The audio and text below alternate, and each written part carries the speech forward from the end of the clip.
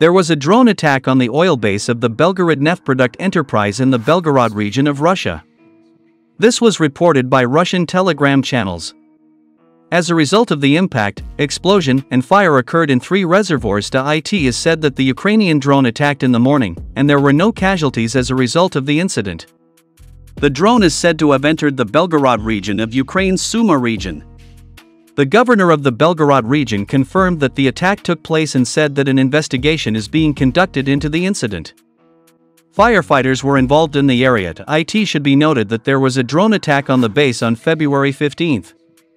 However, the oil base was not seriously damaged at that time.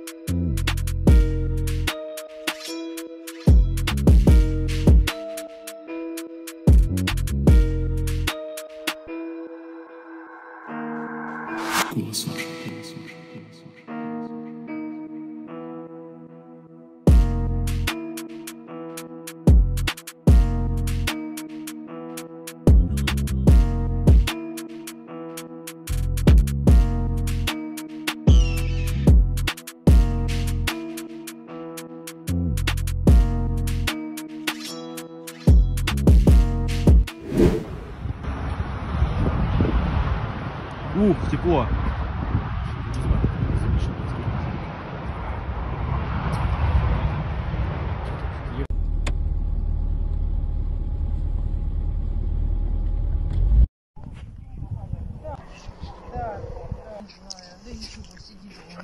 Это минка, да?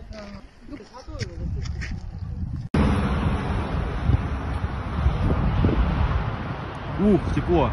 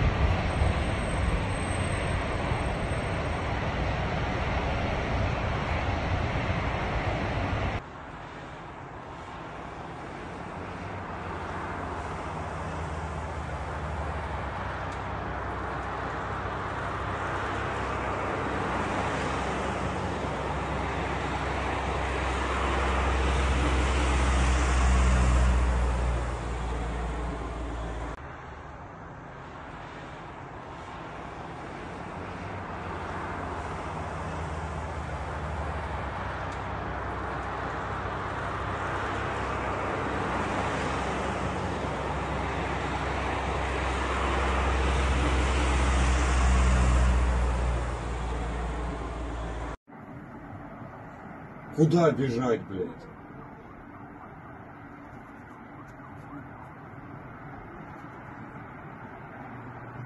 Там уже, блядь, там уже пожарный расчет. Это работал на ПЗ. Там уже тушится сейчас. Просто нефть хуй знает чем. Одна пожарка, вторая выезжает.